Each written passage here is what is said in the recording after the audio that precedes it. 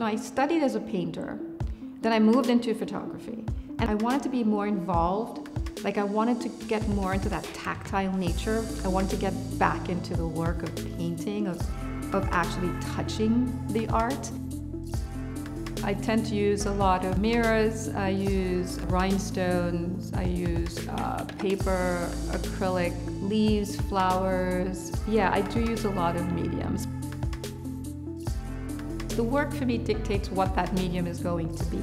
I'm not just like grabbing things, right? Every single thing you see in the surface is intentional. You know, growing up in a Hindu household, men had all the power. You know, men, you basically have to do whatever your father says, whatever your brothers say, you know, you have no autonomy. But there was a way that women found to have that autonomy.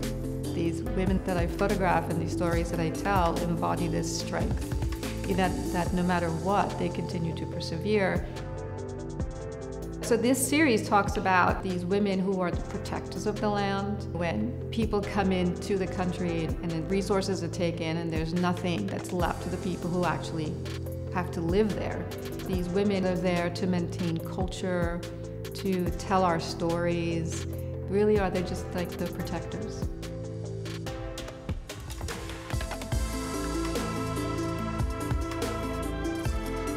We don't see a lot of brown bodies on walls, like brown people, black people, people of color in museums and galleries at all. And when you do see them, a lot of times they're in these victimized roles. I'm not doing that. I'm showing that there is something outside of whiteness that is beautiful, that is powerful, and that will continue to be there forever.